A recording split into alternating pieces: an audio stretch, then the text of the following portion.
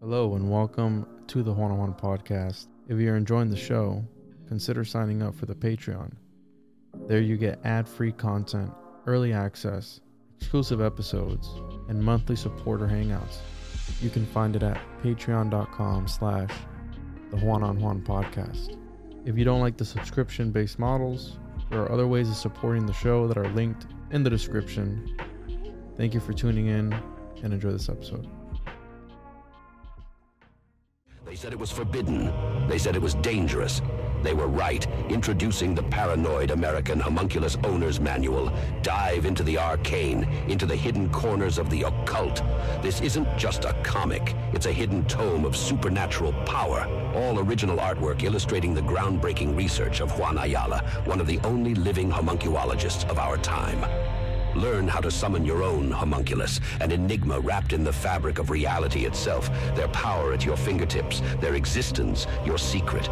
Explore the mysteries of the Aristotelian, the spiritual, the Paracelsian, the Crowleyan homunculus, ancient knowledge lost to time, now unearthed in this forbidden tale. This comic book holds truths not meant for the light of day, knowledge that was buried, feared, and shunned. Are you ready to uncover the hidden? The Paranoid American Homunculus Owner's Manual, not for the faint of heart. Available now from Paranoid American. Get your copy at tjojp.com or paranoidamerican.com today.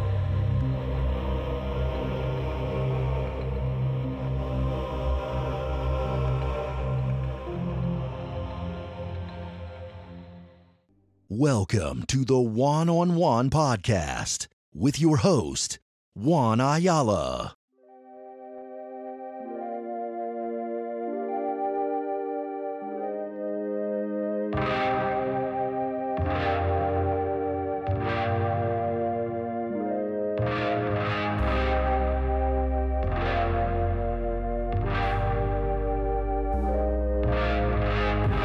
Really learning that, being well-adjusted to a sick society is no measure of good health, and then attempting to make sense of this place based on the opinions of others about you. All of these kind of concepts just melt away and they just go away. So again, with this then, I would say that the only real belief that I have one, if anything, that I can identify right now. And that is the idea and the concept of temporary truths. Just something I've been thinking about, talking about for a while, that really what is offered here is temporary truth. That's it. That's what you get. You get a temporary amount of time to feel so certain about something before it changes. And if you're willing to go through that with flow and with ease and with an attachment, then it's actually an incredibly expansive process, because you're able to move through, air quotes, belief systems really easily, because you're like, oh, okay, cool, I see the value in there. I'm going to move on with it. Not say it was all bullshit, because you walk through the room, you enjoyed the museum exhibit, and you move on to the next room. Some people hang out in the same room forever and yell at you for going to any other room or telling them about any other room that you visited within this museum, and it's fine. But really, when it comes down to it, and when you're talking about sort of this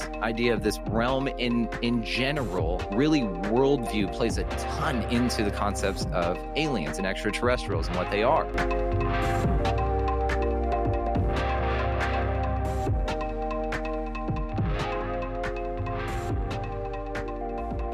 Welcome back to another episode of the One-on-One Podcast. I'm your host as always.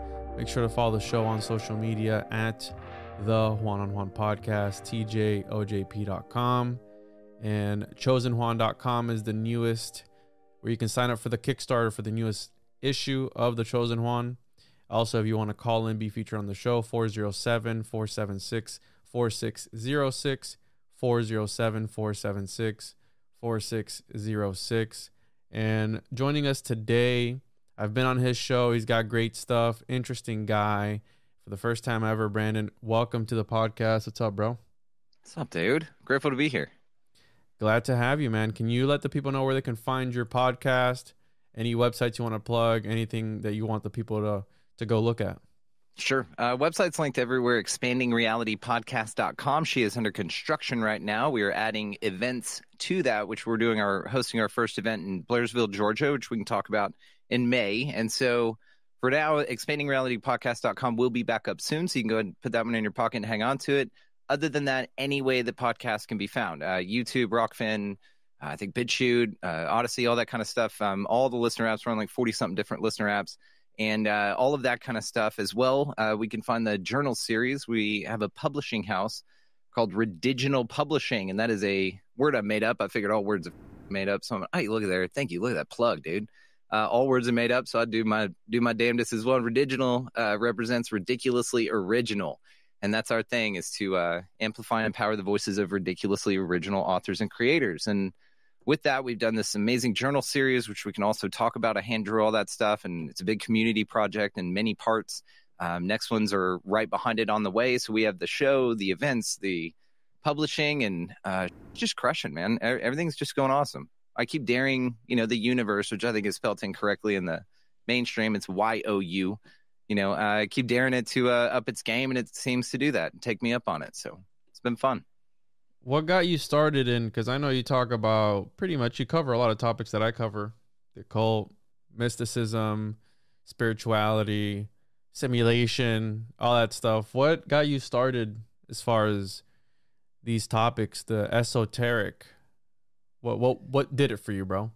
Man, I 18 years old. I was 17, honestly, put in an interesting situation. I was born and raised in a small suburb. It wasn't like on a ranch or anything. It was a small suburb in North Texas called Keller, Texas. And right now, if you look it up, it's like 5A and big. But when I was there, it was 3A and small. We had like 60 people in my graduating class. I was completely sheltered. We did the church every day thing.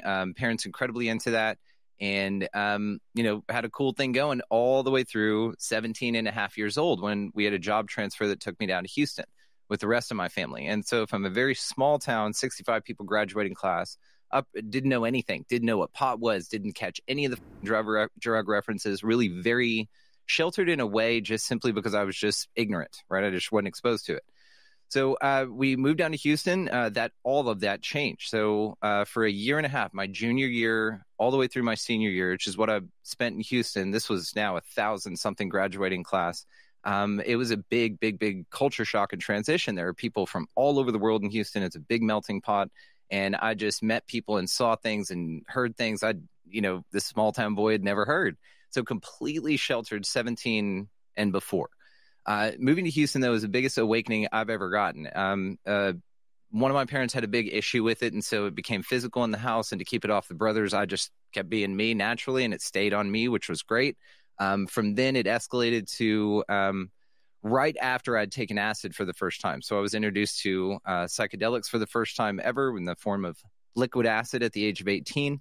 And I then began to explore the world of psychedelics in that way. And that was mind-blowing to see this interconnectivity between everything and to really feel this oneness, and then to have this other going on at home and to where that was falling apart. And so I started being pulled in interesting directions.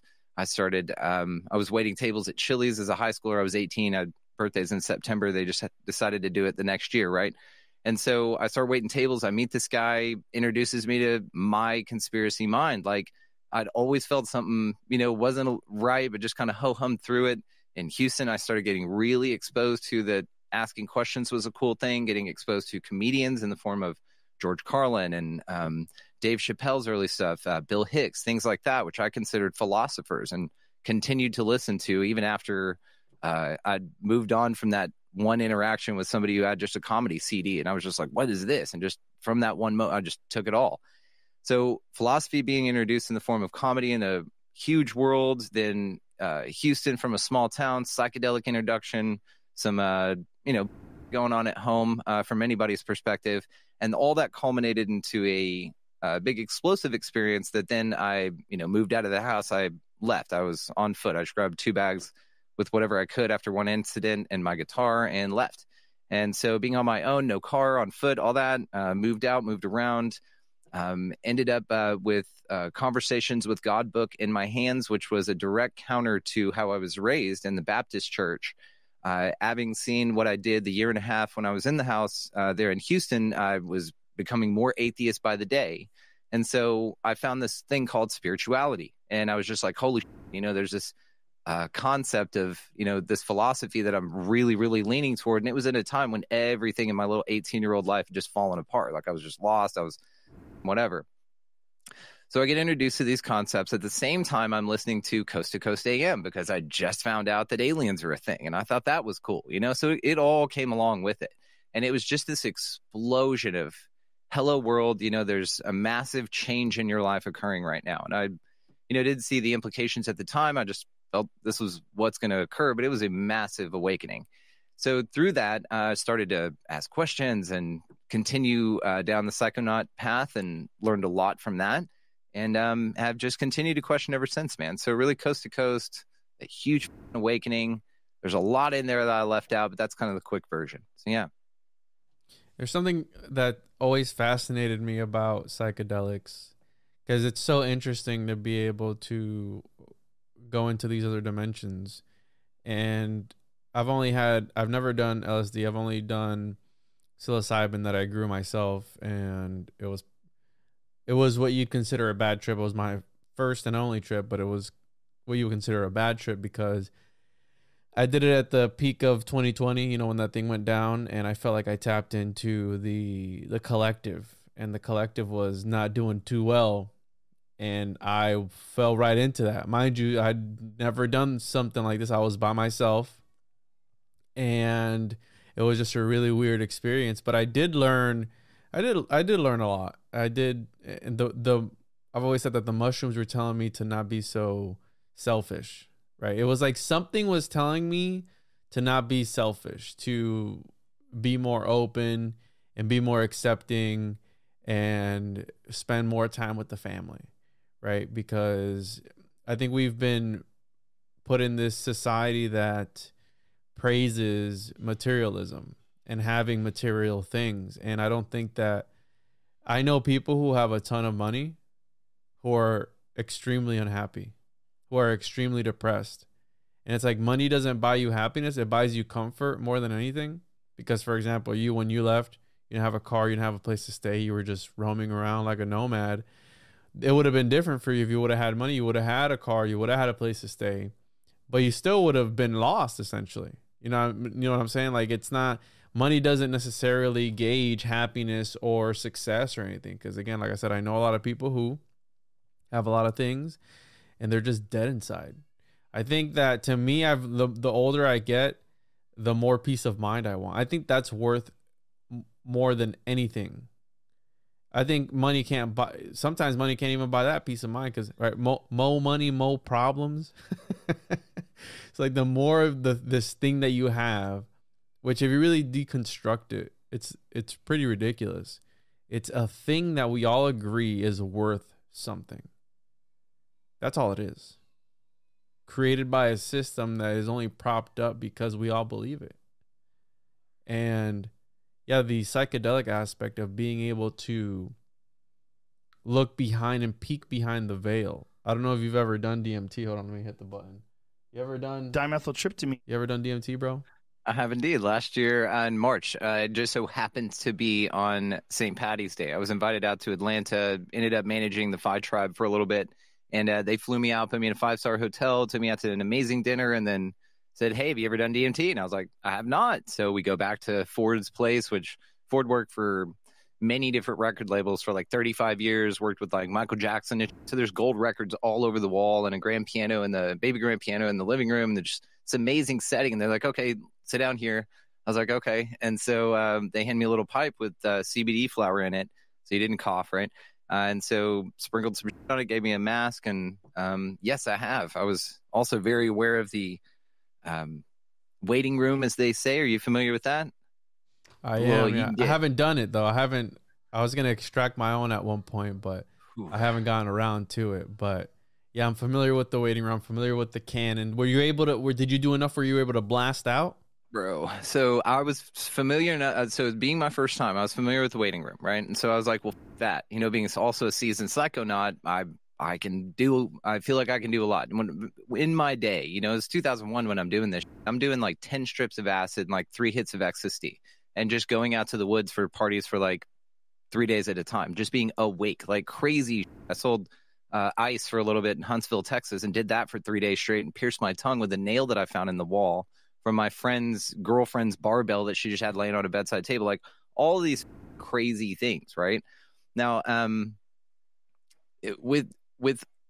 in all of the psychedelic experiences, DMT was, I would say, one of my favorite, just simply because it's crazy if you do it right. And I'll tell you what I did.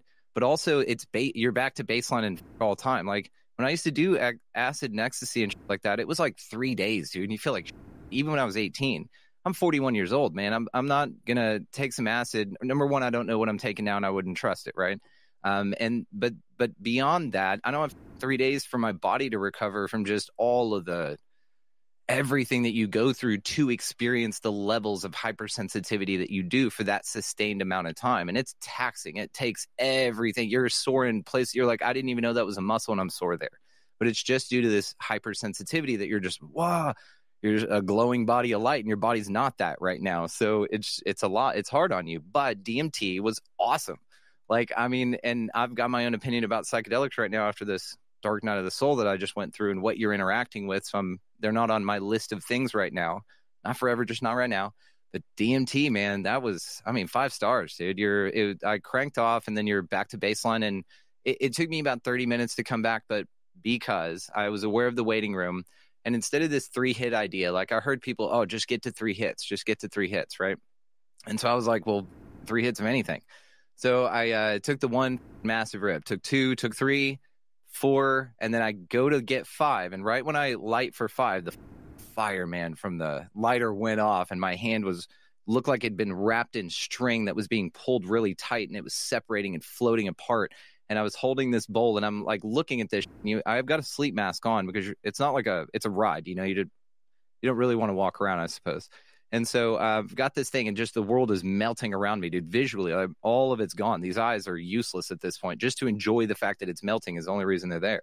I get that 5th one lit, so I'm 5 hits in, crank on this thing, hand the pipe over, drop the mask, and lay back. And, dude, it was amazing.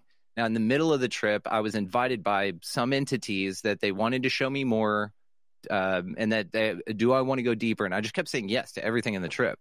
And so we get to a midway point with it. They were like, do you want to go deeper? I was like, absolutely. And so I go, hey, they're saying that I should go deeper. And they go, okay, and hand me a pipe. And then I take 3 more hits in the middle of this big ass trip and then go back in again. So yes, the cannon, yes, the waiting room. I was very welcome there. It was like a Toontown environment. Everybody was pumped to see me. It's as if I made it to some milestone that there was a big chance that I wasn't going to, but I did. And all this crazy, that was the vibe I got. And it was wild. Like the whole trip was one of the best I've ever experienced. And then you're done and then it's over. It's like it's easier also than a mushroom trip because mushrooms, man, you still get sort of the body high depending on if your caps or stems or whatever, but you still get the body feeling. And sometimes you can interpret that as anxiety in the moment, which sometimes can be unsettling, which can spiral. So I'm not a big, like, overly body high person, right? I want the mind high, but I don't want to feel so fucked off and disoriented that I can't function. You know what I mean? And so the body highs for me are a little disorienting, and this did not come with that. There was some Reiki element to it that I felt that the entities were performing, and so my legs would shake, but only when the entity would go over my leg and in my third eye as I'm rocketing through this ride, something would come in and wave its hands over me, and then that leg would start just shaking like crazy, dude. It was like releasing this, the body keeps the score kind of thing, and whatever that was just sort of like, hey, going like that, and I was nodding yes the whole time, and then my leg would go crazy, and then I would nod yes again, and my leg would go nuts, and then they would fly off smiling. It was just a trip, dude, seriously. So, I mean, would recommend, 5 stars. Sound like an Amazon review. Like, yeah, definitely, I would do it again. I would, not right now, but I'm open to it, sure. So, you mentioned aliens, and that's a topic, right, that people have been debating, especially nowadays with the whole disclosure thing, and how now it went from aliens being real to aliens being fake and gay in some sort of weird way. Mm-hmm. And do you think that these entities, because I've always been fascinated with the psychedelic entity aspect, where you're encountering an intelligence that you at least perceive as of greater intelligence than yourself, because it's it's literally how you're saying, making you shake by just like waving his hands around. And it's like, well, is this an ultra terrestrial? Is this an extraterrestrial? Like, is this where, and I'm trying to find what the name was of the entities that Carl Jung encountered in his Red Book. I forget, they got some weird name from Greek mythology, I believe they were. And they're almost like the DMT elves, right? That people also encounter. Obviously, you got Rogan that talks about that a lot, and that they're like happy to see you. You have McKenna, all these guys, which some people would say that all the guys I listed were part of 3-letter agencies. Right? Like you got Young in there, you got Rogan, you got McKenna. All these guys were in. Some people say that they are part of these, governmental entities. And what are your thoughts on that as far as the alien agenda and then these entities that you encounter on the other side? Is there some intelligence to them? Are these the mythologies that we see all throughout different cultures? Because there's a ton of different gods and goddesses. What are your thoughts on that? Because that's something that's always fascinated me. Man, I got a lot of thoughts on that. We talked about aliens, so let's start there. So we start, and I did with Coast to Coast, like being exposed to that idea of that this is a nuts and bolts phenomena that's coming from another place, and it's based on the models of our existing world, right? We're on a sphere, we're floating through space, all these things. So therefore, if something is coming, it must be coming from so far away because, right, and you can do all this. You can play the game logically. And as I played the game and kept going through it, I started the show, and the show's name is apt, man. It was named on purpose as a verb purposefully because it is a expanding process, and it's lived up to that, man, because I am definitely not the same. And one of the first things that was to go was this idea of it exclusively being something rather than something else, right? And so even that idea rocketed me out into this new realm of possibilities. And with that came the attraction of guests that would amplify that, right? I had guys on talking about that they're future humans coming back in time machines and that they're jinn and that it's all like something that's creating itself, that none of it's real, that we're in a closed system and that it's all man-made to fool you, to make you think you're not in a closed system, right? So all of these weird, amazing things, and you're just like, what? And you run through all the possibilities. And so I'm not really an either or kind of guy. I'm a yes and, right? Because this place I feel is riddled with so much paradox, and there's so many ways to view this, and that it's all perception. So therefore, consensus reality, even in my mind, is really up for grabs at a certain level.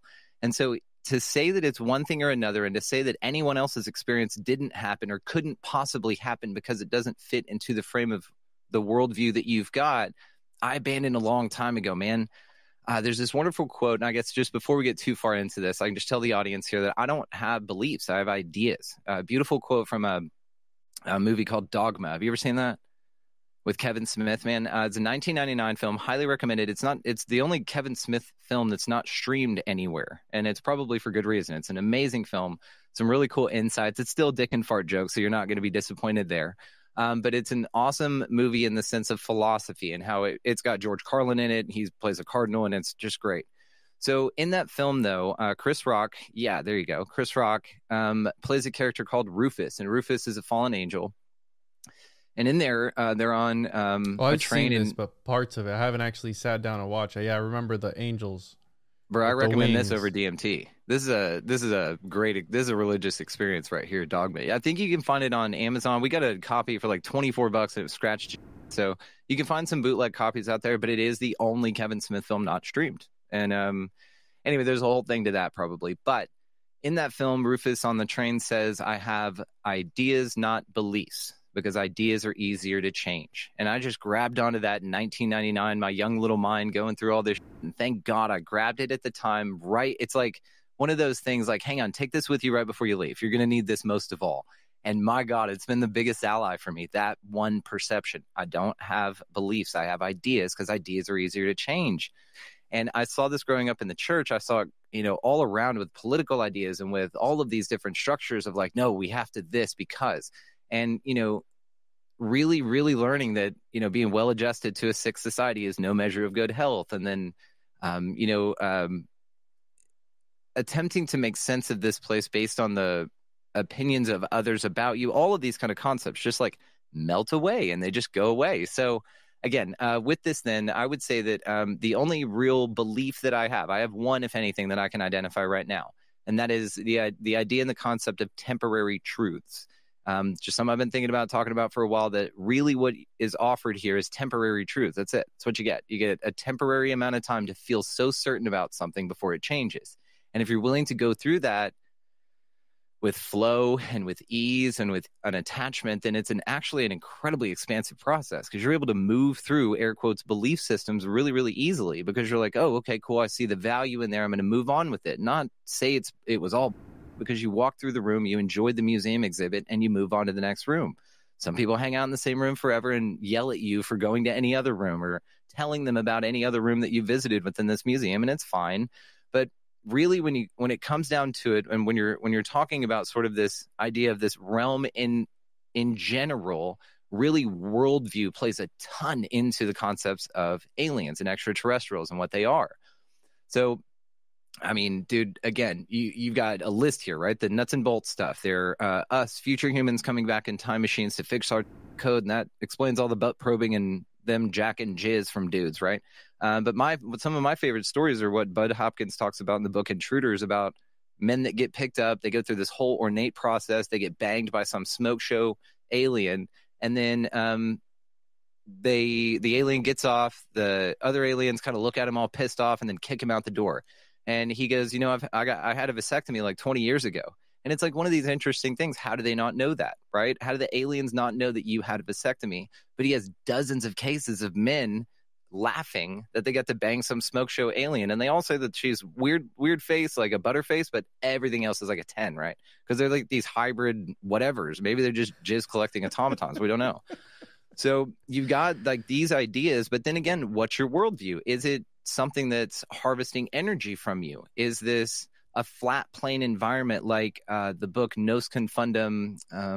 Forget the name of it. Nos Confundum is the author, but it's basically this flat earth model where it looks like a cell, and it looks like everything is just inside of this blobby area, and all of these different dots or realms represent then, yeah, there you go. Perfect, man. Yeah. And if you look at that picture on the cover, and sometimes they have a blown up one, yeah, boom, with dude's face in it. Okay, so if you look at that, and you consider your worldview from there, then extraterrestrial takes on a new meaning. It means that maybe they're just from other land out there. And we can go into the reasons of why you would be deceived and perception managed for that to not be a thing, and why you would think that you're on a globe and all that. But all of it, I think, really has to do with perception management. I think all of this realm, whatever this is, whatever our purpose is, growth is inevitable, whether you consider it a prison planet or unity consciousness idea. You're going to grow and learn here. I think that's a common denominator. We can argue if it's a school in the way that we think of school, because we think of retaining knowledge grade to grade, meaning that like we'd have a life, in this example, scalable, we'd have a lifetime. We'd remember from that lifetime, take it into the next one, but it seems to be absent from our conscious experience, which is challenging to then call it a school. So there are tons of frames of reference when we get into the deep philosophies of this that take a ton of emotional maturity, especially when we're talking about NPCs and stuff. And then also take this really interesting level of you just kind of got to go with it, because it's number one, any way that you look at it, because I really feel perception is king here. But then also it's any way you feel about it, because your attention is your only currency. And so that's what you're spending your time on, right? And so I think those are the main components of this place. Everything else is dangling keys, options of experience, unlocking new growths for you, a way for you to find your inevitable path, whatever that is. And, it's all subjective. And there's so many like here's and there's with it all, which again calls into question this idea of consensus reality, or a place that we're all in together. And it's just really, really fascinating, man, when you start taking a look at stuff, especially aliens. One of my more, I guess, recent conversations I've had with Chris Matthew on his show about the potentiality of this is this, that they're really in you, like micro in you, right? These microscopic things. And we were talking about sort of the sigil of Satan, and then, or sigil of Lucifer rather, and then how your eyes work, right? How they cross in a V pattern. Have you seen and compared those two images? Yeah, I know what you're talking about, because I've covered vision before, extramission and intramission, and all these different concepts. Vision is one of those things, but yeah, I know what you're saying, where they come together at a point, and vision is one of those sort of things where I've covered the copial cipher. I don't know if you're familiar with that, where a secret society, a Freemasonic sect, really, a secret society of optometrists. And I actually did that episode with an eye surgeon. And we talked about the secret society that would do this ritual where they would do like a pseudo operation on your eye as an initiation. Like they would perform this eye surgery on you as a sort of initiation, and you needed to know the sleight of hand. And the sleight of hand was who could write the best cipher that was uncrackable. And they found this book that wasn't cracked without the help of AI until 250 years later that the book was written. So these dudes were good at what they were, and now the book isn't 100% translated because the names, there's just no way of translating the names. They were just like weird symbols that they could mean whatever. But the dude was able to come up with this algorithm that was able to spit out, and essentially it was their rituals, their rites, their beliefs, and the attire that they would wear and all these different things in this one book. And it was part of a secret society of optometrists, or at least they called themselves optometrists. But if you think about it, the Illuminati is about illumination. Well, how do you sense illumination? Well, with your eyes. I think that's like one of the first things. What's the first thing? We're talking about aliens and all these different things. Well, what's the first thing? Well, you can't even trust your eyes anymore nowadays, but what's the first thing that a child asks you, or any person with any basic common sense? Like, yo, I saw this Bigfoot. Did you get it on picture? Did you get it on camera? Can you prove it? Yeah. Can you prove it? Like, I want to see. Seeing is believing, right? There's more than meets the eye type of thing. It's like you want to always see it first. Like, no, go, let me see it first, And there's something to be said about that. So definitely, I think the manipulation of light. I think the secret to the secrets is the manipulation of light. If you're, and again, that could be astrolight, like John Dee's Cashapp, which is like this astrolight that's coming down, like Al-Kindi. Everything's outpouring this light that you can't see. And the magicians are the ones that can manipulate and bend this light and turn their souls into talismans to reflect this light outwards. Like that's, It makes you ask the question, then, are blind people better off? Or because they're not being deceived in that way? They're not under the influence of this manipulated light in the same way. Or are they? And they see images differently in their mind's eye, perhaps. Like what I did on my DMT experience, my eyes were closed. They were under a black curtain closed, and I saw very clearly another world. I think you're onto something, especially when it comes to like the Book of Eli, that movie, where the whole time it was a Braille Bible. It wasn't even a real thing. You have in the Matrix, I think he goes blind too, or something, where he can see with the water. You have the Daredevil, where he's blind, but I guess he can sense it with the rain, I think. Anyways, you get what I'm saying. Because recently I saw on social media this girl, I think she was on Dr. Phil or something, some talk show, where she caused herself to become blind because she identified as a blind person, and she said that she wished she would have been born blind the entire time. But dude, can you imagine, God forbid, but you go blind now after being able to see all of your life? That'd be gnarly. That'd be a big change for somebody who was able to. And again, dude, this is coming from a person that if I take my glasses off, I've been to the beach before and I've lost my glasses, and I've had someone's had to drive me home because I can't see. Right now, you're a blob on my screen, bro. I'm like super, super nearsighted. I'm not blind, but I can't see the letters on the screen right now. I can't see your face. You're just a blob. I'd be in rough shape, dude, if I got attacked by a Bigfoot in the woods or something and he knocked my glasses off. Just when you go out Bigfoot hunting, make sure you get the sports strap on, right? The goggles, like you're playing basketball in 1992. Yeah, dude. So then what about getting LASIK or something? What do you think to that, to vision improvement? Do you think that then enables you to be more fucked with?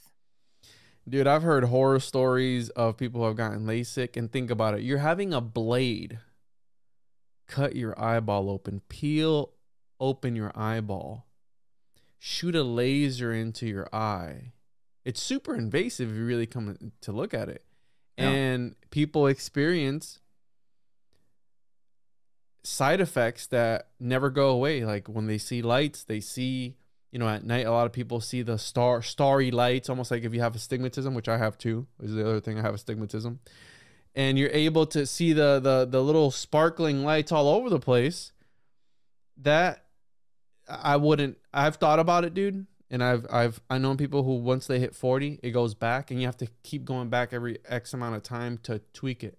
So it's not like 100% that you're going to be. And again, I mean, you have to be very sensitive when it comes, especially, in my opinion, the eyes, because it's something that I'm saying, imagine having to not, bless you, imagine not having to, not being able to see after you had sight all your life.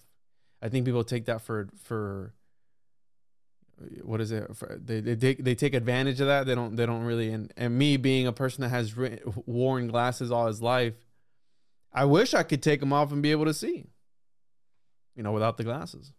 Yeah, you walk that balance. Like, you can see, but it needs to be aided. So you're constantly, you know, dependent on that. So then that's why I asked, because I can't wait to get LASIK, man. I've worn glasses to see when I drove or watch movies or anything like that my whole life. And so I'm very ready to shun that limitation, even if it comes with a couple extra lights at night. That's fine. I've done tons of psychedelics, dude. We're good.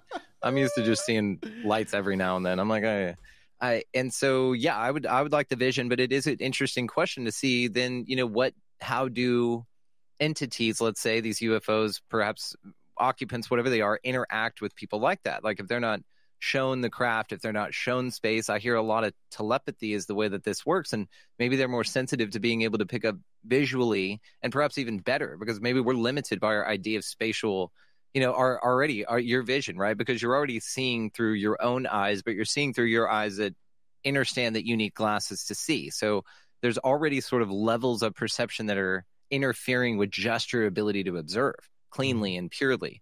They don't have that. And so if introduced with mental images, what does that look like? Like, you know, I don't know. Yeah, man. exactly. What do they perceive as that? Have they ever seen color? Have they? Yeah, that's something. And I've seen deaf people that wear their hearing aid, they have to learn what everything sounds like. And I've seen videos where people are overwhelmed because they can't figure it out.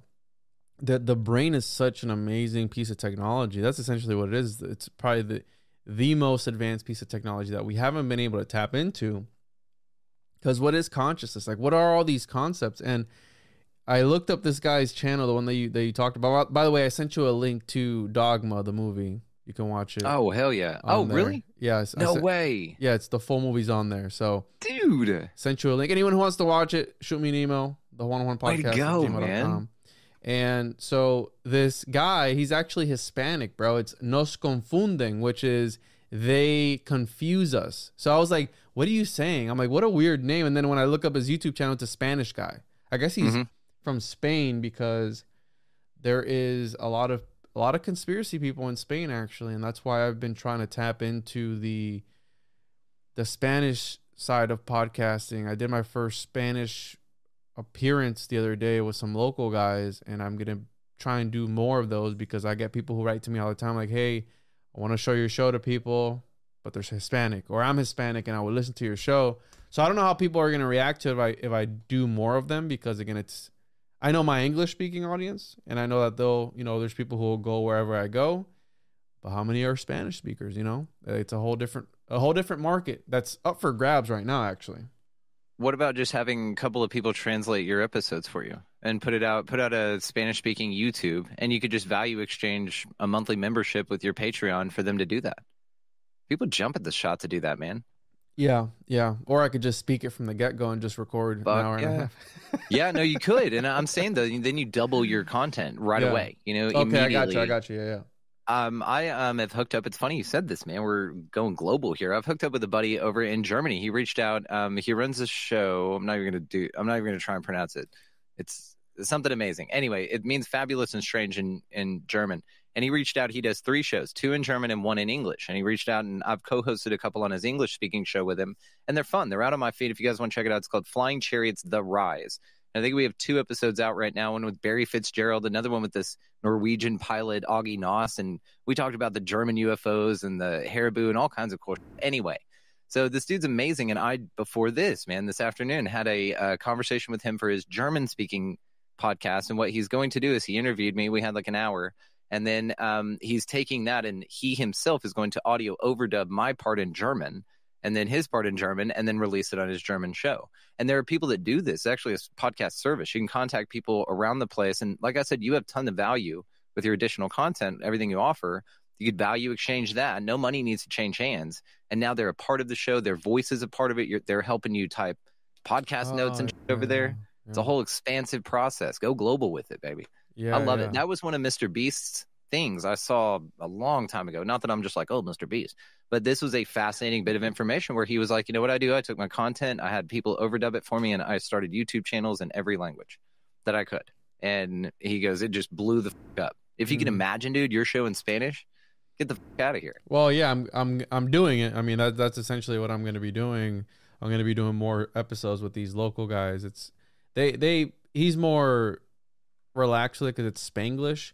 But and if people want to check that out, let me pull it up here so people can go subscribe to his channel. He's a local guy. I did subscribe to this guy, the Nos Confunden guy, because he's got 2 books out. I've got it around here somewhere. And it's interesting. It just tells you could read it like a fairy tale book. You could say, oh, this is where the Anunnaki come from, this land right over here. But if you anthropomorphize it and kind of put it in place of an answer of perhaps why NASA's lying, we know that they're lying, but maybe this is why, you start to come up with, again, some very interesting philosophical implications. Are we just some M. Night Shyamalan's The Village out here, just like this bumfuck place that's just a resource for people? Who knows? Cultura Truth Project. Go subscribe. They only got 29 subscribers. Go check them out and help these dudes out. Subscribe to them. And yeah, I did my first appearance there. I'm going to be doing some other stuff with them too. Some Spanish shows that we're probably going to like do decodes on and whatnot. So just really interesting. And I think that's what I'm going to be focusing on this year, expanding, because there is no Spanish Rogan. Like there's no Spanish numero uno, in that realm. So I think if I'm able to solidify myself in that market, I'm able to, who knows, dude? What if that's the golden ticket? Imagine I just turn into a straight Spanish podcaster and I blow up.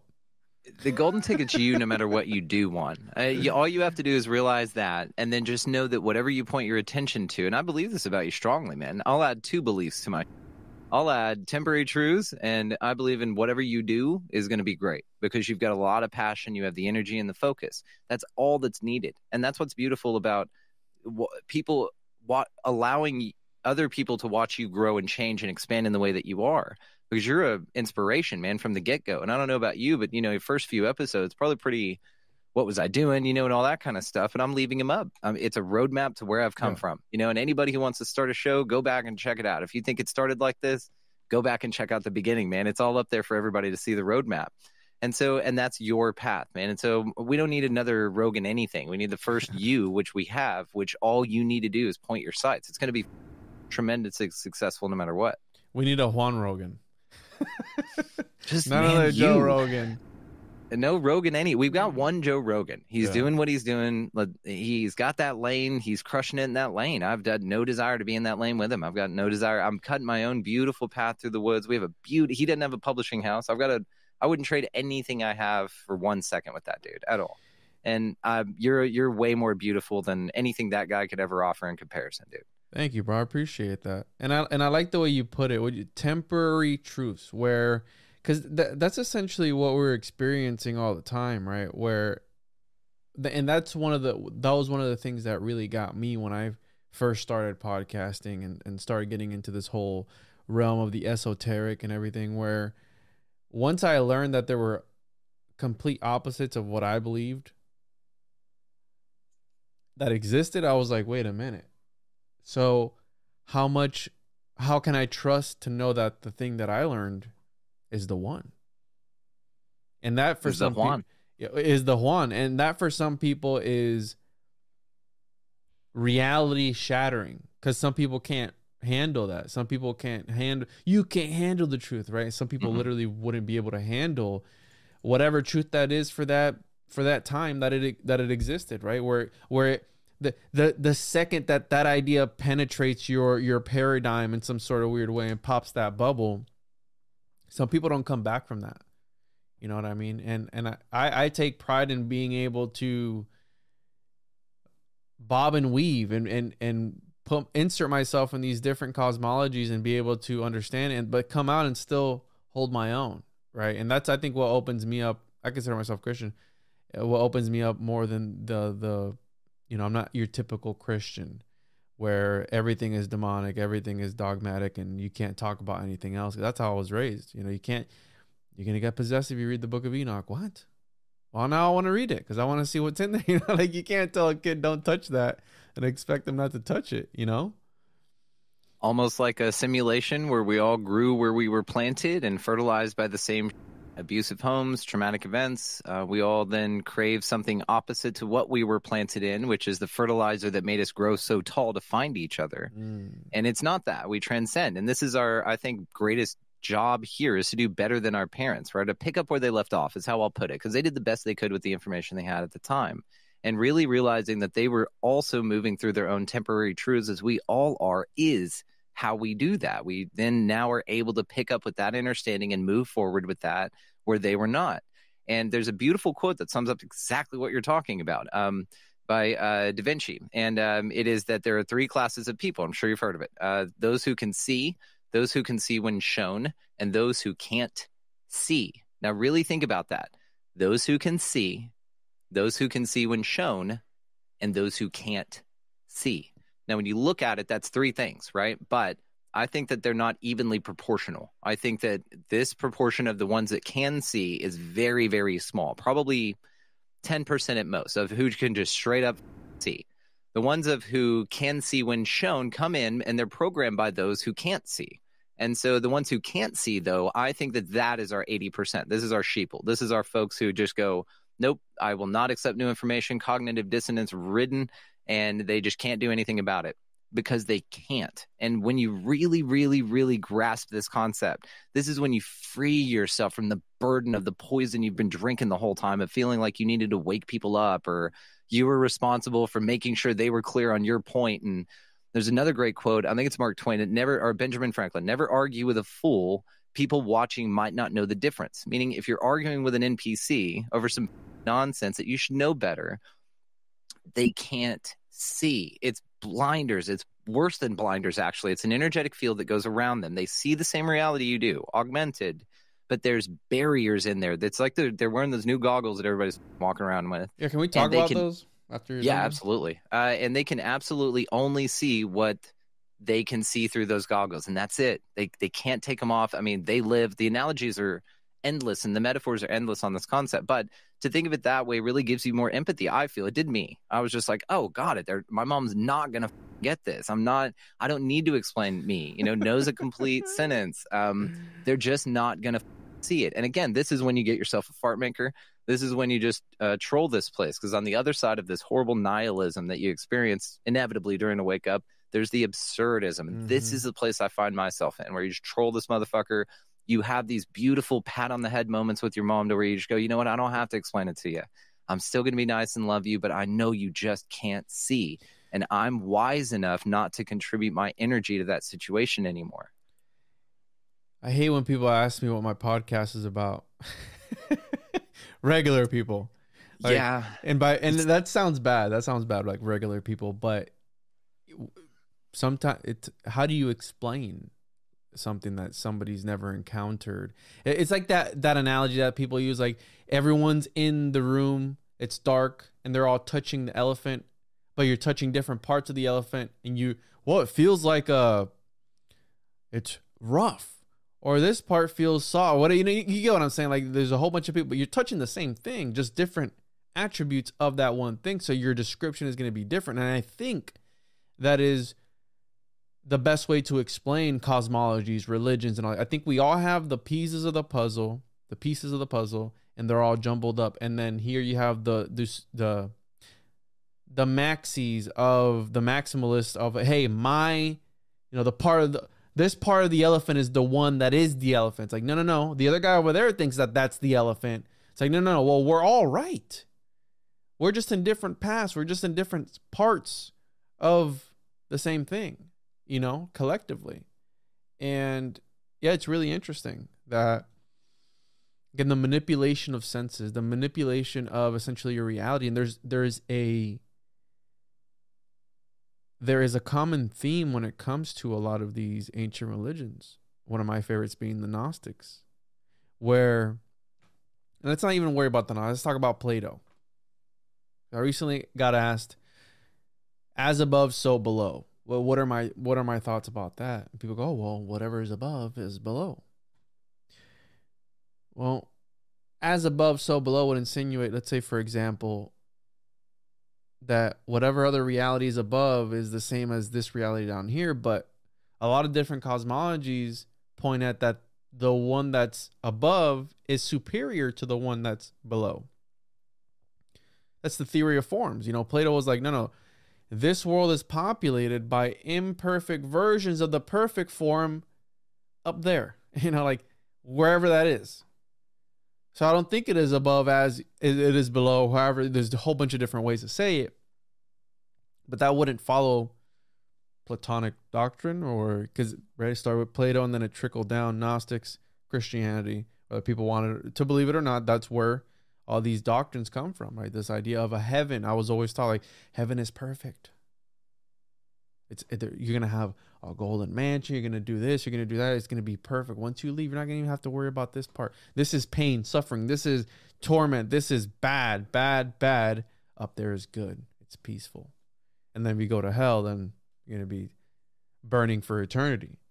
But this idea, right, of we were talking about vision.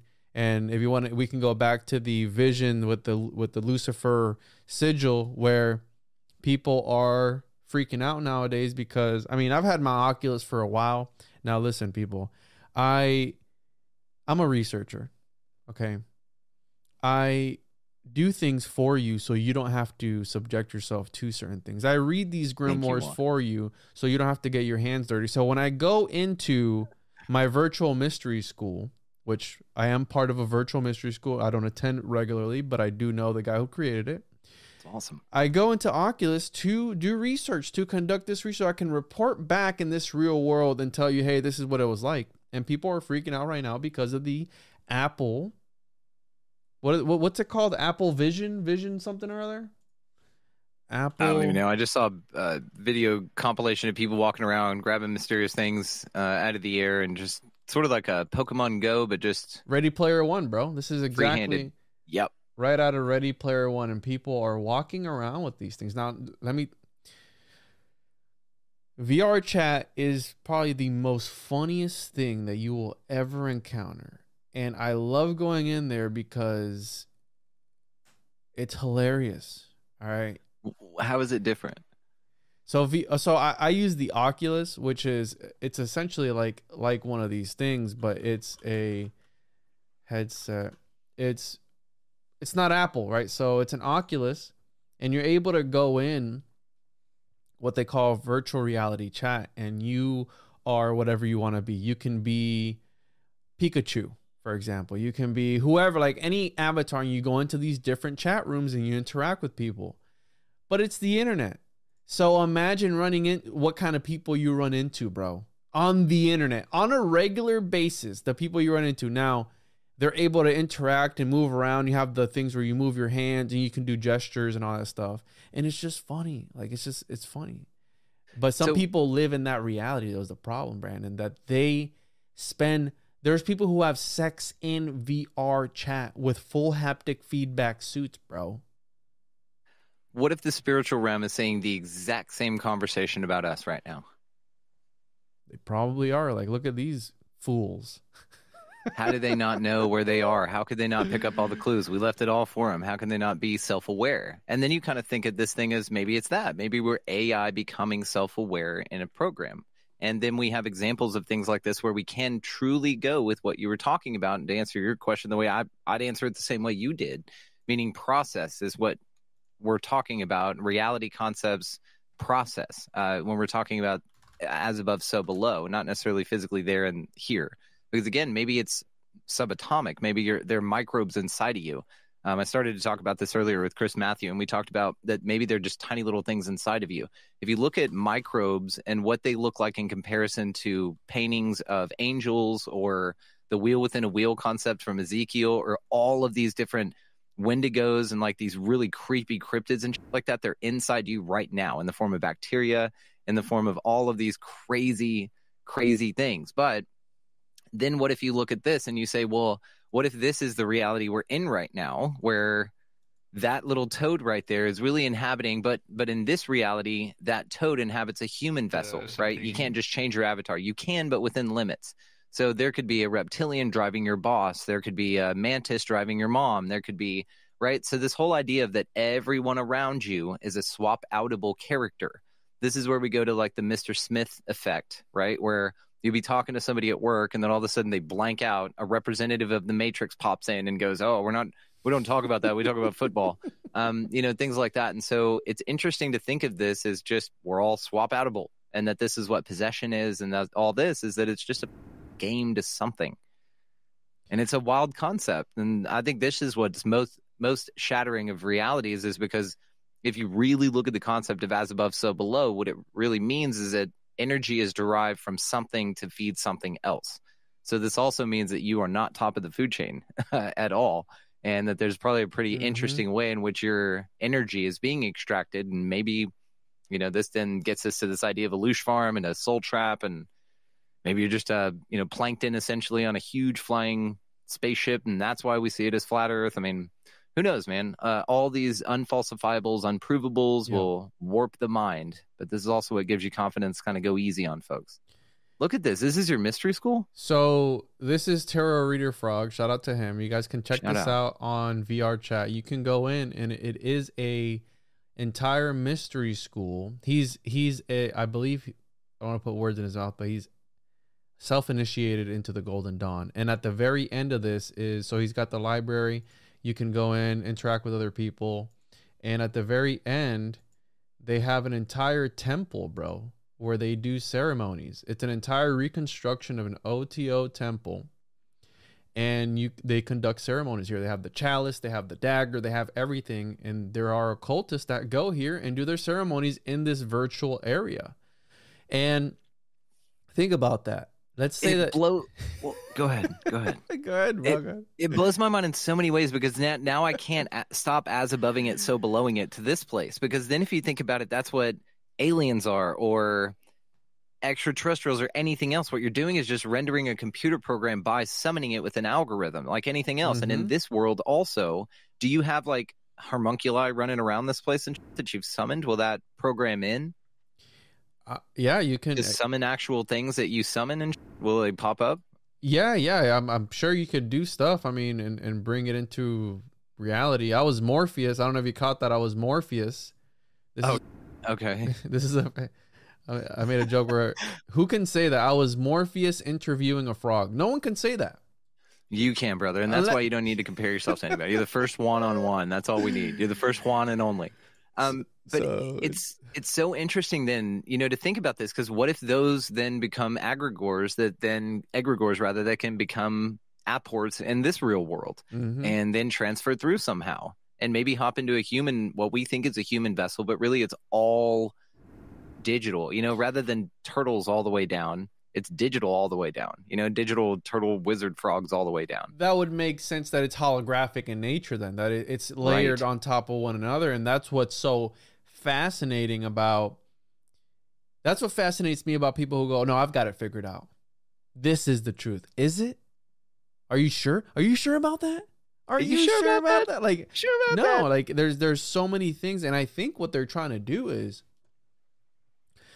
think about this. If they're able to launch you, you're in this reality already that you don't even know what it is. And they're trying to launch you into another reality. We're already in a reality when we're on our phones and all these different things. Like, we're already in a reality glued onto that. Well, that's fine. Let's take your phone and let's figure out a way to put the phone on their face. Whatever happened to don't be too close to the screen. I remember when I was a kid, my mom always told me I was going to go blind, and now we have these things that they literally put the screen right here where you can't even see anything. So it's It's like, wait a minute, whatever happened to that? Whatever happened to you're gonna go blind if you put the screen too close to your eyeballs? You know what I'm saying? Like, it's just like in the UK. It's the same advice, but in the UK now, they have weather maps up where used to it would be in the 30s and they'd be green, all over green and beautiful. Now they're in the 30s and they're all red because they want you to think that the world's getting hotter. And you can see the exact same temperature maps from one year to another after the global warming, initiative came in. And then boom, now you've got that covered. But to say that this place is, then just a simulation, right, is to then say that perhaps all of these augmented reality experiences that people are having that I don't participate in, by the way. I'm a non-experiencer in that way, not conscious experiencer. I will say that. I don't remember any of it if it's occurred, meaning I'm not taken up on spaceships and able to remember it. I'm not getting ghost things. I haven't seen Bigfoot. We have an event in May where we're going to go befriend Bigfoot in Georgia, but haven't seen him yet. So there's a lot of freaky woo-woo we say that you talked about. I've talked to folks on the show, firsthand accounts, witnesses, but what if they just have some sort of package upgrade that their mom bought them in the game on the other side that allows them to see that as augmented reality and experience it and allow them to change the way that they perceive this game in real time. And then maybe that's, again, just sort of a program that they signed up for here via an algorithm because it seems so subjective. This is the thing that's mind-boggling about the phenomena is how goddamn subjective it is. And then this is, again, why we talk about consensus reality, meaning, yes, maybe we see the same digital world, but are we in the same place, And are we not just maybe heads in a vat somewhere? And maybe it's an Inception thing where you have to play multiple games within a simulation and simulate all these things up. And then boom, you win some teddy bear at some carnival at the end of this motherfucker. Who knows? Or maybe you put a bong down and you go, holy shit, that was crazy. So it seems that this top-down Matryoshka doll, fractal element of everything here and nothing here at all, potentialities, paradoxes. This is the most mind-boggling thing about this place. And I had recently a lady named Kate Montana on the show. She's next episode out. And she wrote an awesome book called Cracking the Matrix. She's written several, but I heard her on Coast to Coast talking about cracking the Matrix. That's what we had her on for. And what her description of heaven is actually mine. Like, I didn't think about it, but it's mine. Let me ask you first. What's your description of heaven? Perfection. I wouldn't say utopia, but like a perfect realm, golden roads, golden cities, the most beautiful thing that you've ever seen that you can't describe, alternate reality type of angels. You can go visit God whenever you want. Like, that's heaven to me. What if it was that and riddled with lies? You couldn't trust any of it, and you knew you couldn't trust any of it. I'd be open to that, like a mirage type of thing. Like, yeah. Like, it's not you see it, you perceive it, but it's not real. The same as you putting these goggles on in this reality and taking it for a spin and leaving this one behind. You know that that's not real reality, and there's no truth to be found there. There's no certainty to be found there. So what's the point? Everything you want. Well, then that's the question. Would it be worth it? Right? Would it? Would it? Because like, definition, you have it on, you put it on, you go into this other room, you're jacked, you're ripped, you're the most beautiful, handsome guy. Third leg, anything you want. You're packing that Drake thing on you, you know what I'm saying? Anything you want. Yeah. But then baby's arm holding an apple, go for it. You're some fat, yeah, not to be mean, but you're some... The Wall-E analogy. Yeah. Yes, exactly. Is that... Yeah, and you can do that. And there's a great movie called Surrogates as well. I thought it was a very interesting movie with Bruce Willis. If you've never seen it, Surrogates. And in that movie, same thing. People are escaping. I don't think it's probably the closest to what we're experiencing now. You got a bunch of crazy movies that talk about the future. This one's pretty damn close, especially with the conversation we're having now. And when you think about this, detaching from that reality, like what happens to your physical body here? It still needs to. We still have expectations to continue, right? This body needs things. So how is that then simulated or taken care of? Do you then just acquiesce all of that? Do you just put yourself in a vat with glowing liquid and like that and fed and pooped and all that kind of stuff? Or do you just go, you know what, that's too much. Just take my head off, take the brain, just plug everything in that needs to be plugged in and do that. Now, there's an argument to be made that that's where we're going, meaning that there's a deliberate intent to drag us deeper into the game or levels of simulation. So on that thought, I learned about this yesterday. You ever heard of the 2045 initiative? No. So break it off. The 24, because you're thinking about we're talking about movies, right? Which some people Yep. say, no, they're not programming anybody. Some people say that they are. Whatever, you can reserve your ideas, but everyone talks about Avatar, where he got tired of his human existence. He would stop eating. He was withering away. He could actually, again, we're talking about vision. Well, he could walk as the Avatar. He couldn't walk in real life. So he always wanted to be there.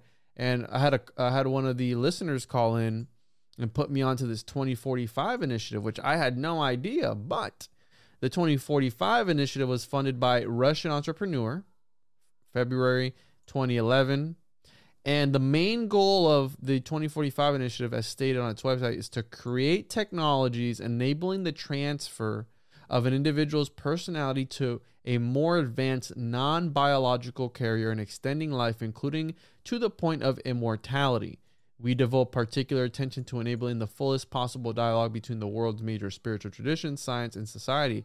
And they have different forms of what they call avatars. And essentially, they want to get to this one, Avatar D, a hologram or diagram-like avatar. This is the ultimate goal of this project, but is optional since assuming either the upload is involuntary or all humans choose to upload, biological diseases are prevented in previous phase. It is far away from current technological achievement and or our understanding on physics. Is it? Is it though? No. If they're showing you this on a Wikipedia, this has been out for decades. These people were led in the 70s into an auditorium full of people, and they were told about this program, and then everyone stood up and clapped, and mid-clap, everyone froze. Everyone but the 7 people there to witness the event. And it is a Westworld situation, and they're probably running governments. They're probably falling downstairs at the, walking up Air Force One. They're probably doing all kinds of. And all of this place, I really do feel that this whole goddamn place is about perception management. It's about its ability to apprehend your consciousness at a level. Now, whether that's for your good, whether you're here just to simply slowly learn that this is really the way things operate and that you're okay with it, sort of like a paper towel soaking up things really slowly. You're just like, okay, we're AI becoming self-aware. Okay, cool. And then does that free you algorithmically to then fly, to then have superhuman powers, to then go, okay, cool, I shed this mortal coil. And then you would say, well, is that only limited in the game? So meaning this life, meaning this physical body, you can only inhabit this life and walk around this as this. Because if you want to play Super Mario Brothers, you've got to plug in the SNES. You got to go on the back of the thing. You got to plug it in, but it only operates in that function. Now, if you want to go play like Spider-Man or something like that, that's a different game. And maybe it's like this. Maybe it's that. But also, maybe it's this horrible soul trap that Howdy Mikowski talks about. And maybe it's something like that, where you're an energetic resource for something here. All of it is simulated, but it's mainly simulated to your peril and to really have more of a catastrophic effect. I think that's, again, more of a perception look at this place, because there's no provables to that. There's observables that could make an argument for that, but there's no provables to that, in the same way that there's no falsifiables about that. So this is where it gets maddening, man. This is where it gets like, okay, well, where do the paradoxes come into useful, functional way for me to like go to the DMV and right? And that's also up to you. I mean, I'd say weed is good. Cannabis has been a good friend to me. Really, dude, it's just your mental attitude. It's just the way you see this place, and you already know this. You've got a good handle on how to navigate this motherfucker without attachment.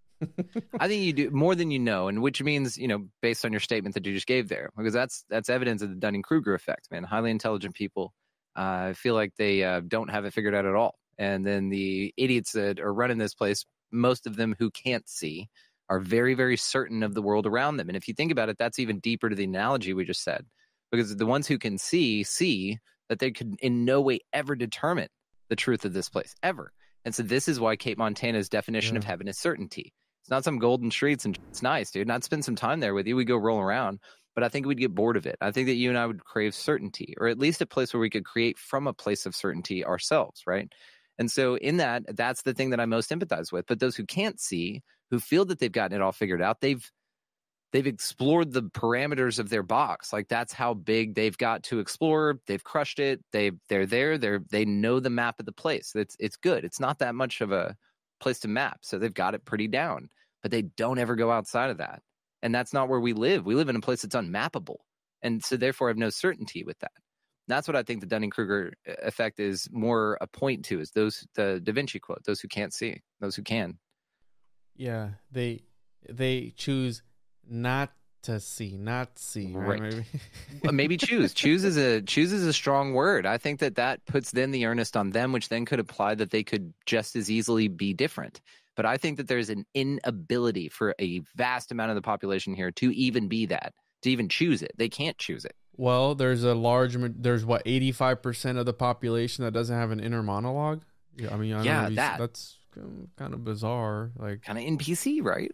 I mean, and this isn't disempowering, because then one could say, well, you're just disempowering the mass amount of people that could wake up, and then you're writing them that script, which is not untrue from that perspective. And I'm not unaware of that.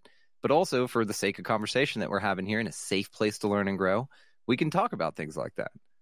And that's why I love learning about different cosmologies, so I can incorporate that into mine, right? How you're saying we're in a place where a lot of the concepts that we talk about, dude, I mean, you have the phenomenological aspect of it. So right now, phenomenology, you have to experience it for it to be true to you. So if you experienced an abduction, it's true to Brandon. It's you. It's your experience. It's your gnosis.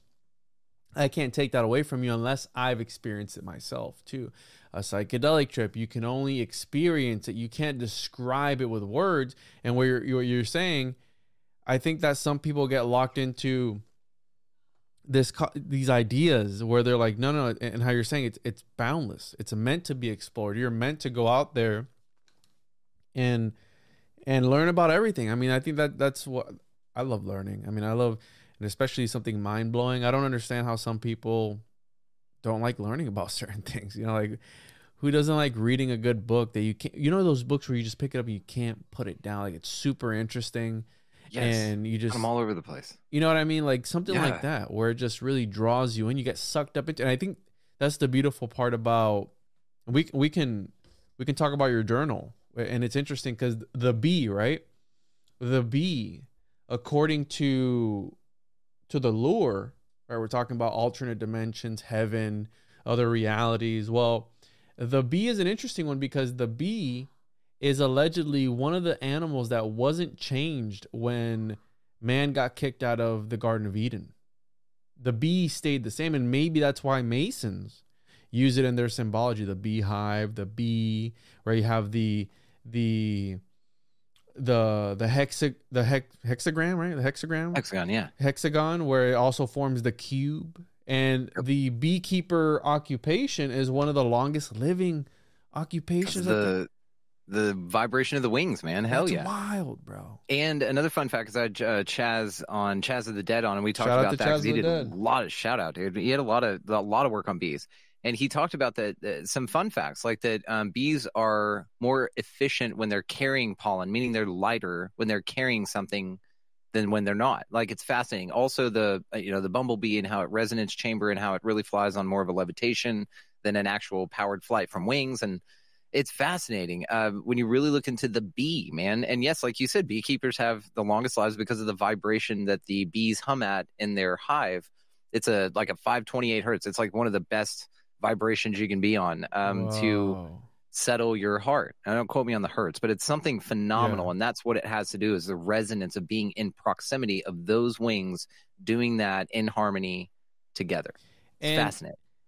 The bee being more efficient when it's carrying a load. Well, trucks, semi-trucks, they're at their full braking capacity when they're fully loaded at their gross vehicle weight, 80,000 pounds. So it's kind of, it's kind of paradoxical. Like, what? You're heavier. Like, no, they're designed to brake best when they're carrying a load, right? So it's interesting. And so journaling, I think I don't do it enough. I do take notes by hand, and I think that letterism is the thing. I think that literature is magical in a way. I think they're trying to build realities on top of the one that they want us in nested reality. So by the time you know it, we're going to overlay a reality over ours right now. And then when we're in that reality, we're going to probably overlay another one inside that one, because you're going to be able to buy power-ups in the other one. So that's your overlaid reality, and then ad infinitum all the way down. Well, they're taking us away from writing by hand. There are no more pencil. I forgot what a pencil looked like until my son started going to school. I didn't know, you know, when you sharpen a pencil, I haven't seen a pencil sharpener in forever. And I bought one of those old school crank ones that we used to have in elementary school. You can get them on Amazon. I have one attached to my art desk back there. So for that reason, the journaling is powerful. Carl Jung encouraged his patients to write their own red books and do all these different things. Can we talk a little bit about the power of writing and how special it is? Be honored, dude. Thank you for wanting to talk about that. Yes. And so the journals, first of all, are a series of something that I drew. And so this is a drawing. So this is a by hand. Yes, it's a repeated page, but I drew the motherfucker. So this is what a basic layout will look like when you open the journal. Now, there's an instruction page, which I'll show you here in a minute. But to fill it out, I really wanted to make sure that all these little nodes and things like that were in there and that you could customize this thing as much as you wanted. And so I'll show you that as well. So there's 10 points on this thing, and I really meant for it to be filled out in color. And actually, I've gone much further. This is my sample when I need to fill out a new one. So I meant for this to be filled out in color. The outsides are all hollow like this because I used to draw this every morning, this little design with these little nodes and things like that. My little date constellation always looked like that. My Monday, my 9/18/23 right there. You have little counters and things like that you get to customize, and I'll tell you about that in a minute. But there are mainly, like I said, 10 points. And so what I would do every day was I track the moon. I track my reading progress. I then would ask myself 4 questions with daily design. I had a mantra or a thought of the day. I then have my gratitude, any of my now and noteworthies up here, any of my conversation with self, what was going on, maybe day before, whatever, and then any of my goals that I was working on down here. Then I had little node sections where I would note consistency with time and nature and all that kind of stuff. And so I wanted to do a full scale, hey, this is things you can do. Also, I would release and attract things. So things I would be getting off my mind, nonsense, small mind, thinking and actions. Get that out and I cross it off, right? But then I am calling in, aligned opportunities, inspired action, focused vision, all those kinds of things, right? So it's a way for you to just keep mental tabs on yourself. Now, like you said, the outside here, the cover is beautiful. This is Janine Burgess, and she's joining us for some live art things that we're going to implement on the show now that we're about to start recording here. And then ME is the name of the journal. Now, there's 5 in the series, and I'll tell you why they're different. But ME stands for mindful expansion, right? But this expansion series goes far, and you can see the journals behind me here. But ME was very important to me because I wanted you to always feel like you were working on me, right? This is a relationship with you. This is about you figuring out who you are. And so you're being me from your perspective. You are being you, right? And so when you focus on this and you choose yourself first, which is what this is all about, there were several things in here where I set the tone, as it were. There are 7 things and places to note them off. In the morning, I just, like I said, came up with this journaling practice. I started using it for a few months, got tired of drawing it every morning. And so I wanted to have a book that I knew I could go through Amazon to do it. I'm a publisher. And so then I just decided to do it well and have really cool pages with really cool, inspiring quotes from a bunch of awesome people and kind of give you this set the tone idea to where every morning when you wake up, you have that opportunity to really take control of your life. And even in here, in the Choose You First section, there's a St. Ignatius Loyola is quoted in regards to the importance of the early stages of cognition and programming as it applies to the developing mind of a young human. Here's the quote. Give me a child until he is 7 years old, and I will show you the man. And so that's the point, is treat each new day as a new life and give yourself that moment, that little 6 to 7 year old time period, which means that first part of your day to choose you first. Now, there's an evening version of this, and I'll show you about that in a minute, but I chose this as my morning practice because I get up early, all those things. So my set the tone in the morning, the 7 things that I am consistent about to the best of my ability is no phone for the first hour. I'm not being bombarded by emails, anything, right? Water before caffeine, very important. Positive self-talk. Start your day with hey, dude, you're crushing. You've gotten this far. You're doing the best you can with the information you got, and you're crushing. Your reading practice. I read in the morning. That's what I do. A walk in nature, my journaling practice, and then my physical commitments. Now to that, I was thinking, physical commitments don't have to be a workout. If you don't want to work out, that's fine. part of the thing that I did to just start consistency in my behavior with discipline was I just did a silly little, okay, well, I'll do my age in push-ups. And I started this when I was 40 years old. I'll do 40 push-ups every day. Okay, how hard can that be? It sucks. Okay, I'll be honest with you, because there's days you don't want to do it, but that's not the point. The point is because of how easy it is. You can do 10 now, 10 later, 10 right, and you never do that, by the way. You always bang 40 out. And so to keep this consistent thing that I didn't want to do, I made a little knob for it in my journal. And I said, okay, every day you do this, fill this in and keep a tab. Keep that number running. And when that number needed to reset to 1, I felt like a turd. I was like, you can't do 40 push-ups, you know what I mean? And so not in a judgmental way, but it was a visual way for me to keep track of myself and to keep myself accountable, because you're your own accountability buddy. Now, in that, there's some nodes, as I call them. Now, in the beginning of the book, it'll show you that there's a node section where there's a sample section, because there's all these little circles and stuff running around the journal. Now, they're there so that you can maximize your amount of information that you can store on a page. And so what I did is this is at the front of it. It's a sample page, but at the back, you're given, I think, 2, 3 in this volume. I think we're limiting it to 2 in the ones later because we have other pages.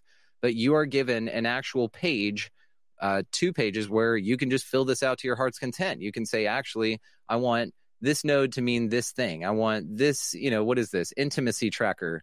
This is the amount of partners, the amount of how much you're banging, and then hand solo if you're doing it by yourself there. So you can assign all of these to be whatever you want, right?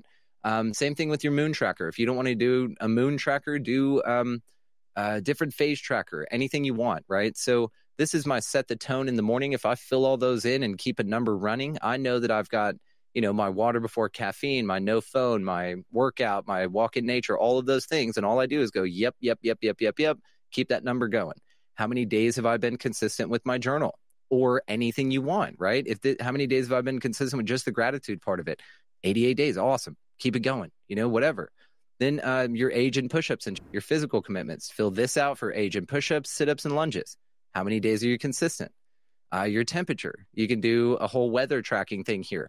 Now, all this, the moon, the weather, the mantra, all this really plays into a big picture of who you are. How consistently are you getting out in nature? Are you being consistent with your goals? Do you have a habit tracker? How many days did you quit drinking or porn? Like, track your, but you can just put a little number here and color it in. And nobody knows what you're talking about. It's just for you. But there's an expansive way that you can go about this. And this is just the first one. The second one's on the drawing table. Volume 2 is better. This one, though, is incredible. I'm very proud of this. I use this daily. Mine is right here. And actually, you can put these little nodes on the side, so you can put what volume you're in for the year and what year. So you have all these different little colored nodes and stuff like that. You have the shout outs and stuff. But then you have the other journals as well. That's just the mindfulness one. That's just the one where you go through deliberately and say, okay, this one's for, I'm going to track my this every day. In the back of that one, there are lined pages. There's just blank, lined pages. I drew those too.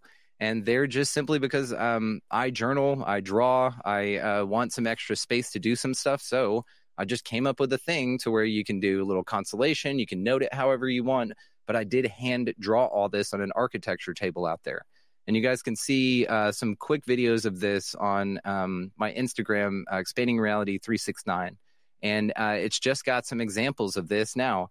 That then will lead you to the fact that there is another journal. This one is IE. If you remember the ME from the first, IE is for introspective expansion. It also means, in other words, literarily. And so this is our literary journal. This is the one where we invited a bunch of people to submit some quotes. It'll show you the other journals in the series.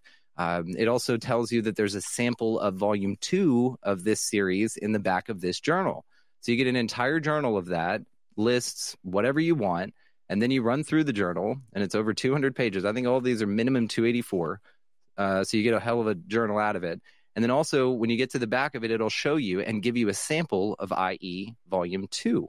Which is simply a different design. So there's no sort of like, hey, do this, then do that, then do that. We're just offering a bunch of different journals for whatever people want to do. Now, same thing here. I use these personally. I've got my events going in one. I've got publishing going in another. I've got all of these things, and I made them so I could use them. This brings you to IE2. If you like this one, because you use the sample pages in the back and you're like, dude, that's a badass book. I think I'd like a fuller version of that. You've got it. And then IE3, which will be the third version of it, will be out soon.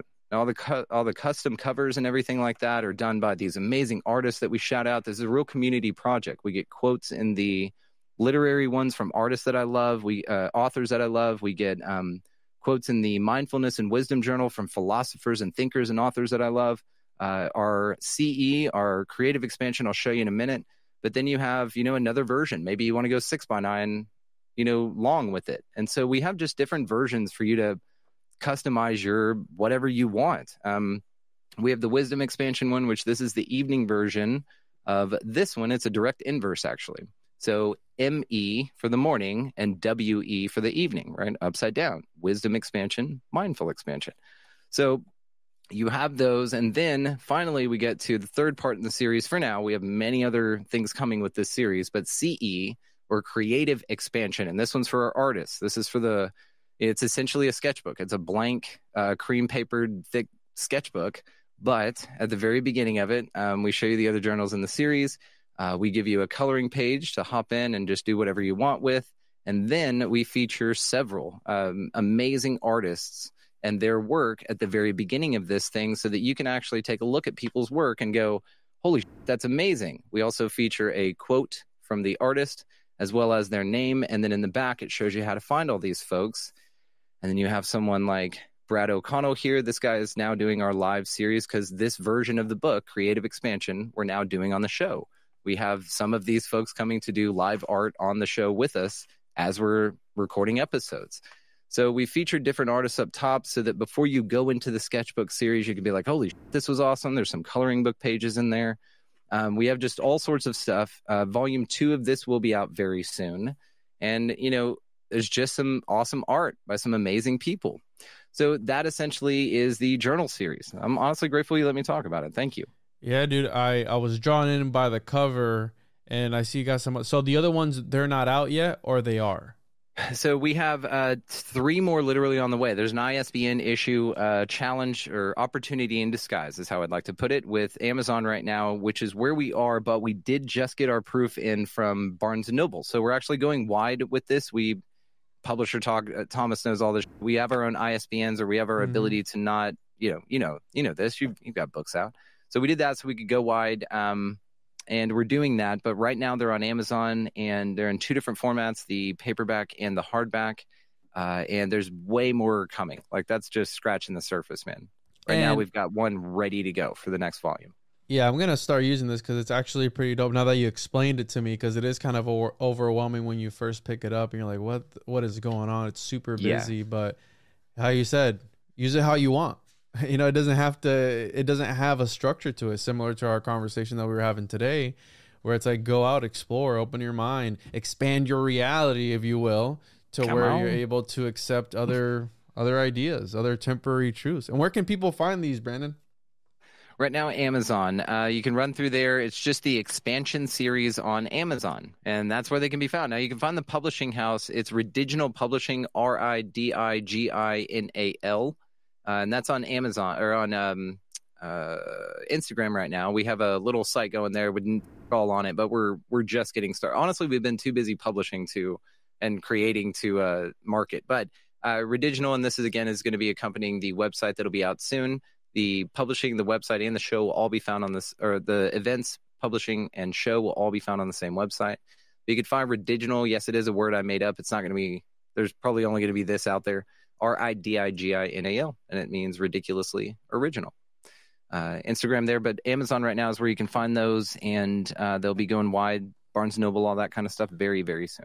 Have you noticed a difference in anything when you started using it? Like, have you noticed more synchronicities or things lining up? Because I love the idea of using it as a sort of grimoire, if you will, like how you said, crossing things out, leaving it in the pages. Yep. In some sort of mystical, magical way, even if you're not into that kind of stuff. But and if you see there, fear, lack, imposter, scarcity, and doubt, and it's crossed out, and that's made for a point. And then also I've got a meter up here, so you can see how many days you've been consistent, but also how many mind parasites you've been battling. Let's say that this hasn't been easy, and and that it's been a challenge to write these words and cross them out. And it's been an even bigger challenge to look down here at hope. Now, if that's the case, then rail that bitch out. Let yourself know that on this day, that whatever conditions existed, you felt like we're having a tough time with this. And you can do this simply by the meter up here. Now, another thing is a meter next to your moon. What I found, to answer your question very directly, is I found that new moon used to be a time where I just could not get my together. It was my time of the month, as I called it. My wife's, we've been together 13 years, and she goes, oh, it's new moon, make sure you're scheduling light. And it's just an observation that I kind of turn into a social turd at that time. Now, what I've discovered is that that's my power time of the month, meaning I should be in the studio doing this, not on interviews. I should be doing this, not in public, right? So what it is it's about alchemizing yourself and knowing your cycles. My cycle, just me personally, was new moon. And so I wanted to make sure a moon tracker was in there, and it's the first thing I do every time. I'll then write like what time I woke up, because maybe that changes. I've also got mood and energy trackers here. So if you've got an energy level that's a little low on that day, maybe that's why these mind parasites got in. Maybe you're writing here about how much you drank last night, how your energy's low, how your mood's low, and how you're getting a lot of mind parasites. Full moon maybe, or not full moon, so you can rule that out. And then you're just like, oh, maybe it's behavioral. Maybe my gratitude's a little off. Maybe, I'm not loving myself enough. Like, I'm not answering these questions to the fullest of my ability. And so different things like that, and you'll be able to see it. I can look back because I've been using this since I published it, and actually long before. I've got a literal lined one that I just drew for a year and a half. There's actually 2 journals that I just have designed, and they changed constantly because I was improving on it and changing it. And then I got to this point, and even after using this for a year, less than a year, I just published in September. So less than a year of using this, I'm already ready for version 2. I've got volume 2 on the table now. And so it's fascinating how much this allows you to grow, but also how much you notice about yourself, and maybe you didn't before. And like I said, this is, there's a quote that starts this entire series in the very first book, and it's from Abraham Hicks. Feel how you want about what she represents or does, but the quote is, when people ask you, what have you done? The only thing that you'll be able to say to them that is of any use to them is, I figured out my relationship with me. That's the whole point of this, man. If it is a perception game, if it is here to apprehend you, then be unfuckwithable. Not in the sense that you'll fall for any rabbit hole to go down, or that you'll entertain any little idea to your self-detriment or to the expenditure of your energy and compromise your boundaries, but really look at yourself and say, where am I at? What is my relationship with me? How do I feel about things? Why do I tolerate that in my life? It's a great reflective tool that I found. And like I said, I made it for me. I got tired of drawing it. And if other people want to use it too, cool. Awesome. Yeah, I love it. I think it's a good way to put into practice a lot of the things that we talk about, because we always talk about, how all these things are so great, but how esoteric Eddie talks about, like, what are you doing with this knowledge? Yeah, so at least apply knowledge. Apply the knowledge. I love it, Brandon. Dude, thank you for coming on. This was a great conversation. I really appreciate you being here with me today. And tell the listeners where they can find you. Once again, I'll have to have you back on to talk about whatever other crazy stuff comes up in this weird reality that we're in. Where can people find you? Yes, expandingrealitypodcast.com. Again, keep it in your pocket. But right now, anywhere podcasts can be found, Rockfin, YouTube, all that kind of stuff. Instagram's got some fun on it. Go over there definitely for the publishing, Rediginal Publishing 369, I believe, or at least Expanding Reality 369. It'll link you to everything else. And that's where we can be found. Go check the show out, guys. It's amazing if you feel so inclined and aligned. I'm a magnet for incredible people, and that's why you've been on the show. You're one of those people as well, and I feel it's my responsibility for other folks to know about those people and to know each other. So it's been an amazing and continues to be an amazing ride, and I'm seriously grateful for this, man. This is an outstanding expenditure of my time and energy, and I feel wonderful about this exchange, dude. This was great. Thank you, dude. Likewise, appreciate you being here. As always, everyone, go check him out. Go show him some love. Go subscribe to his YouTube, all that good stuff. Make sure to check me out at the Juan on Juan Podcast, TJOJP.com, patreon.com/the Juan on Juan Podcast, all that good stuff. Call in. Let us know what you thought of this episode, what you think of journaling, what you think of writing. 407-476-4606. I play the voicemails on the show. 407-476-4606. As always, everyone, I'll catch you on the other side.